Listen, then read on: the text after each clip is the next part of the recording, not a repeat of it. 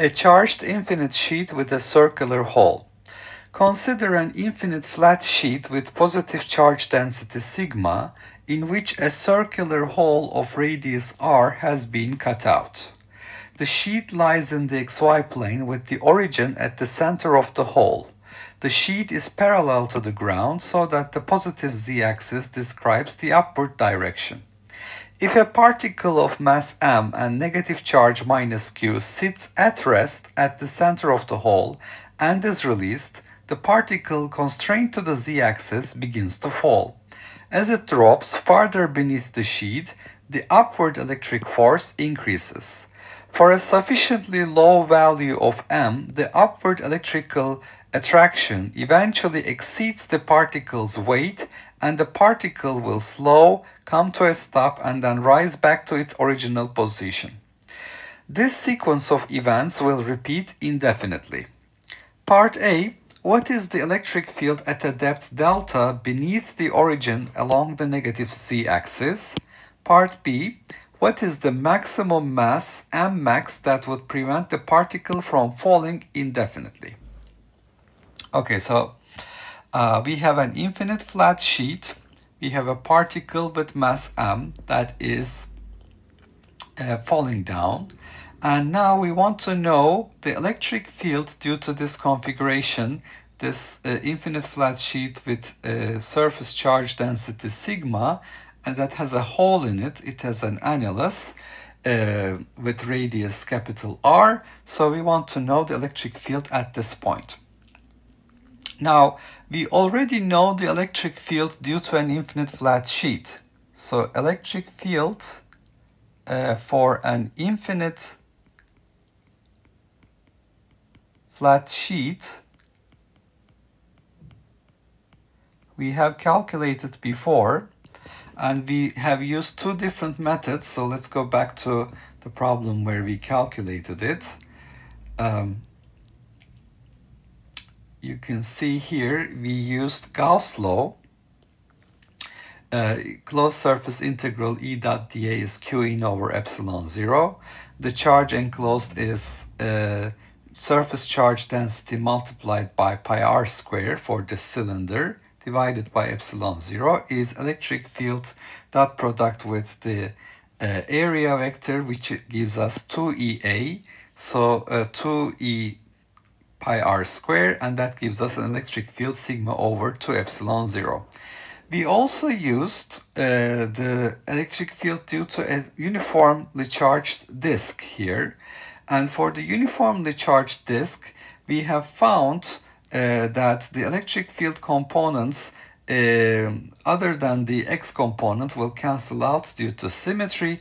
And looking at the electric field due to a charge element, sigma r dr d theta, the electric field due to this charge element is k dq over d square, and then x component we need to multiply with cosine phi. That gives us k dq over d square x over d. And that basically tells us, because d square is x squared plus r squared, and d is square root of x squared plus r squared, we have to integrate this quantity. And when we do that, we reach this conclusion. Electric field is sigma x over 2 epsilon 0, 1 over x minus 1 over square root of x squared plus r squared. Then we looked at the infinite flat sheet limit where r is much greater than x. Okay, so in this problem, we need to refer to both of these electric field components. So first we have the electric field due to an infinite flat sheet, which is sigma over 2 epsilon 0 magnitude wise, and on the z-axis down here it will be in minus k hat direction when this point is chosen below the infinite flat sheet. And then we have the electric field due to a charged, uniformly charged disk, uniformly charged disk. This electric field is basically sigma z divided by 2 epsilon 0. It is 1 over z minus 1 over square root of z square plus capital R square. And below the disk here, it's going to point in also minus k hat direction.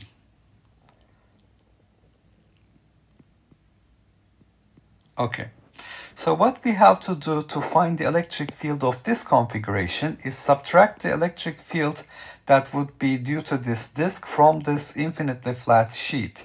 So the electric field at point P is the electric field due to the infinite flat sheet, which is sigma divided by 2 epsilon 0 and minus sigma z over 2 epsilon 0, because it's a hole, it's not a disk, 1 over z minus 1 over z square plus r square square root. And this electric field, the total electric field here, points in minus k hat direction. Okay. Now, when we open this up,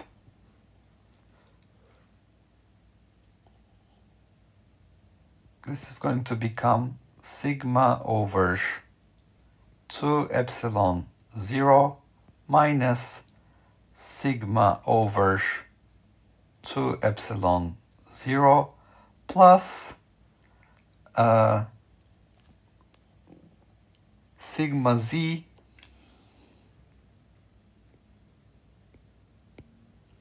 over 2 epsilon 0 z square plus r square square root, and this whole thing is in minus k hat direction. And you can see that the first two terms will cancel out here, and I will be left with one answer.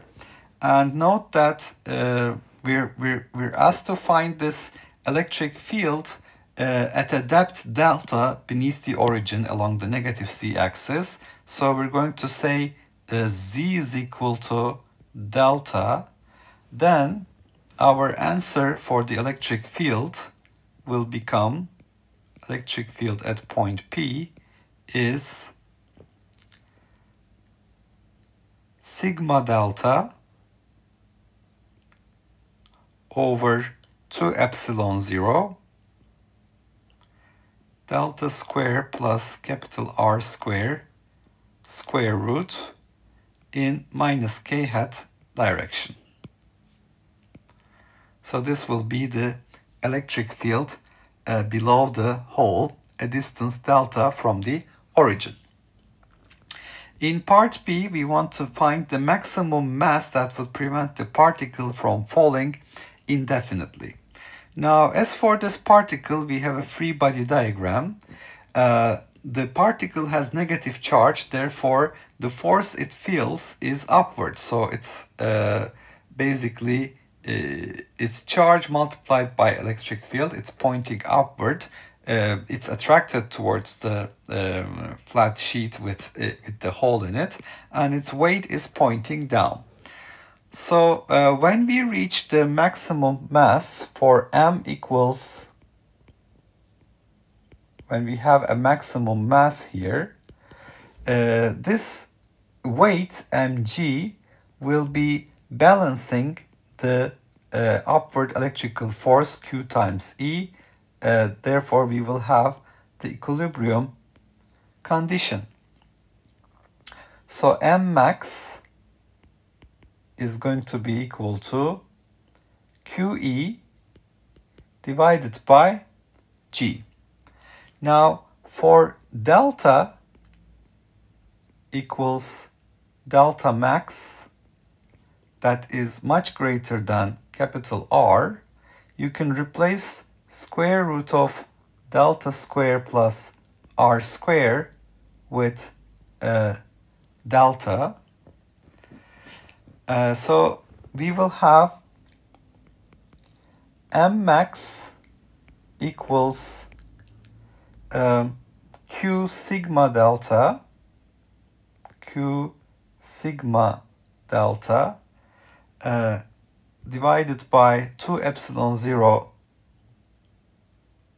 2 epsilon 0, and then we have this factor G here, 2 epsilon 0 G, delta square plus R square, square root. So this is what we would find for M max.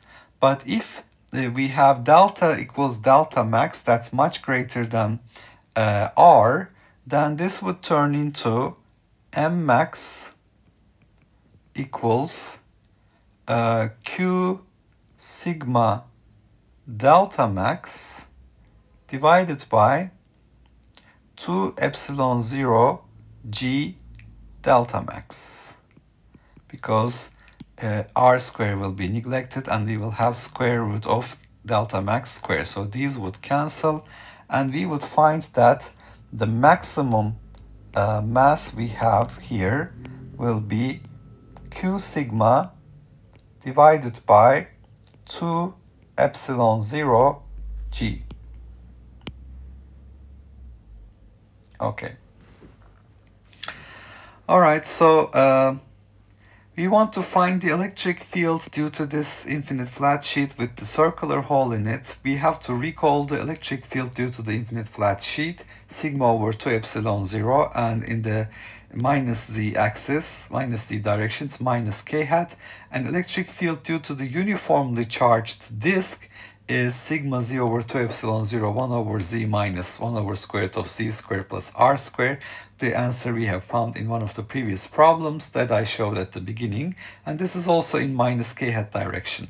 Now this part is subtracted from the infinite flat sheet, so we are left with a hole here. So we have to subtract this quantity, and we find that the answer is sigma z over 2 epsilon 0 square root of z squared plus r squared in minus k hat direction. So when z is equal to delta, we reach this answer. Now, in part B, you want to find the maximum mass that would prevent a particle from falling indefinitely.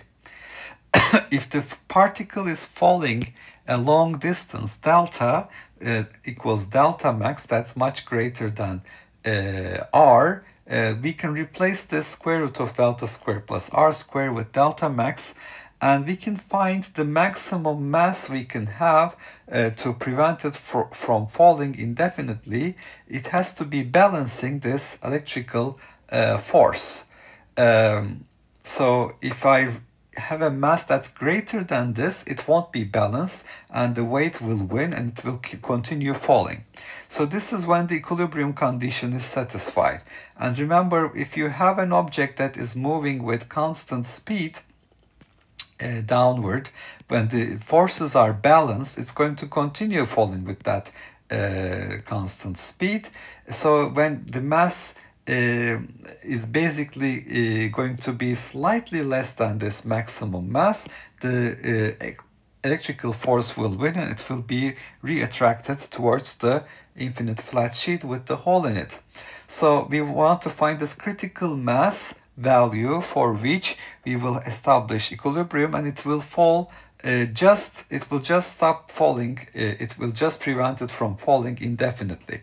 That means we have a very large delta value, delta max, much greater than R.